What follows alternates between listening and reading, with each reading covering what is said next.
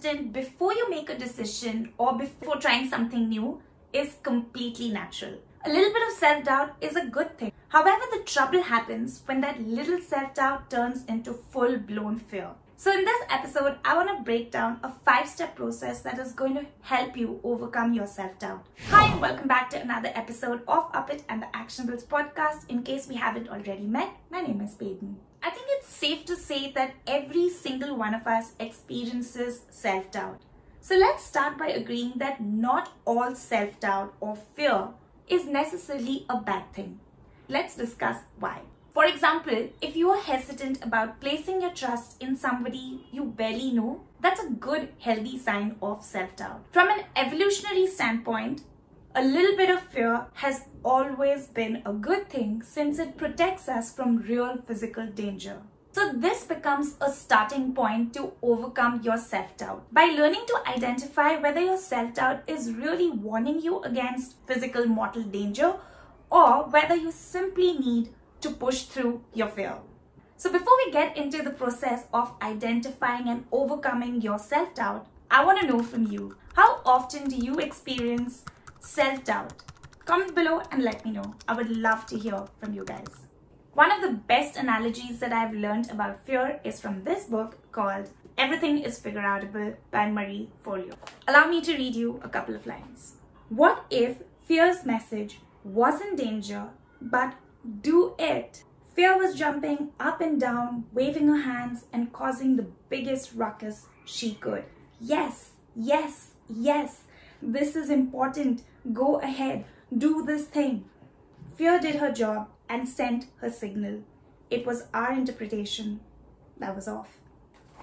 Isn't that beautiful? So fear is both necessary and it can also be directive in nature.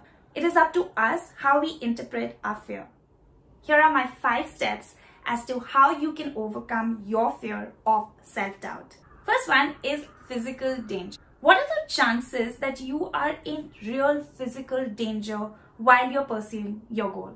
Well, like I mentioned earlier, from an evolutionary standpoint, fear was great because it helped our ancestors to not get eaten by a tiger. But let's agree that most of the goals that we are going to be pursuing, we are not really in any kind of serious physical danger, right? And when we realize that we are not in real harm's way, we can then start to be objective about our fears. Second is absence of fear. I'd like you to imagine, what if you felt absolutely no fear? How would you pursue this goal? How would you go about it? Pretty fearlessly, correct? Well, I hope you said yes. And with that, we can move on to step number 3. Number 3 is guide or threat. Now you have a decision to make over here. Every time you're faced with self-doubt or any other fear for that matter, you get to decide how do you want to treat your fear. If you choose to use your fear as a guide, then you're choosing to pursue your goal despite your fears. In that case, you're going to have to make space to feel that fear and yet take action. Not going to be easy, but definitely going to be a much more enriching experience than if you were to choose your fear as a threat. And no one can tell you what you should be choosing, whether you should be choosing your fear as a guide or as a threat. Number 4 is regret or fear. Now, no matter what you do in life, you're always going to have fear of some sort. Life will never be free of fear. That's why there's a saying that the brave are not unafraid.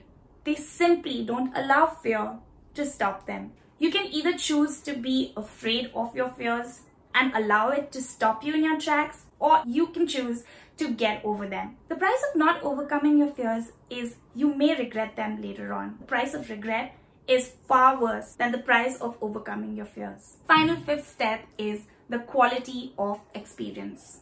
By following these above 4 steps, by now you should be familiar with your fear and what you want to do with it. Do you want to make room for it? You want to overcome your fears, or do you want to be scared by them? In the end, it is completely up to you. However, before you finally decide, I want you to ask yourself this question. What is the quality of experience that you're choosing? When you choose to give up because of feeling fear, that experience is very different from choosing to overcome your fears. And choosing to overcome your fears will always be a much more enriching experience. It will be more exciting and definitely worth it. So you need to choose whether you're going to overcome your fears or be stopped by them. Like everything else, it is a choice. Now I want to hear from you.